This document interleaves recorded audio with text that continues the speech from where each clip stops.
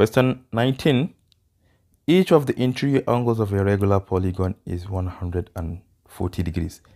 A regular polygon is that type of polygon in which all the interior angles are equal. So here we want to find the number of angles.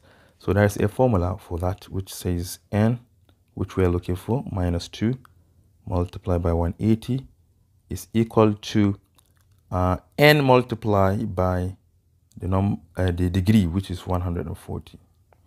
So if you expand here, we have 180n minus 360. This is equal to n times 140, which is 140n. We collect the like terms, we have 180n minus 140n. If you take 360 to the right, it becomes positive 360. So we have 180 minus 140 is 40. So we have 40n equal to 360. Divide both sides by 40, n is equal to 360.